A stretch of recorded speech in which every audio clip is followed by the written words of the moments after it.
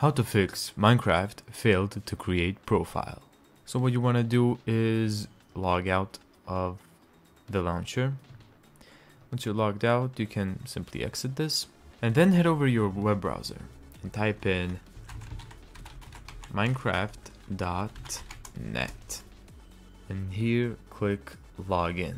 Now what you want to do is try to create the account from here, and it should probably work, but if it doesn't work, you can open this exact same website on your phone and then try to see if it works.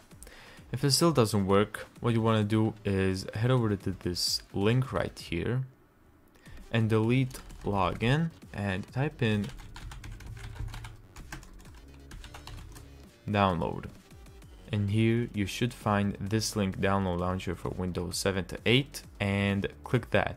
Once you download this older version of the launcher, what you want to do is run it and try to create your account from the older launcher.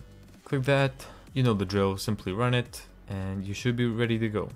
Now if that still doesn't work, what you want to do is go to minecraft.net again, go to login again, but now what you want to do is type in allow course extension. So click that and add to Chrome. Click add extension and there it is. It says add to Chrome, but as you can see here it clearly works on Opera GX as well. Or you can go to course, and now all you need to do is create the account from the website with the extension, of course. And there you go, that's how to fix Minecraft failed to create profile. If you found this tutorial helpful, make sure to give it a thumbs up and subscribe, and as always, see you in the next video.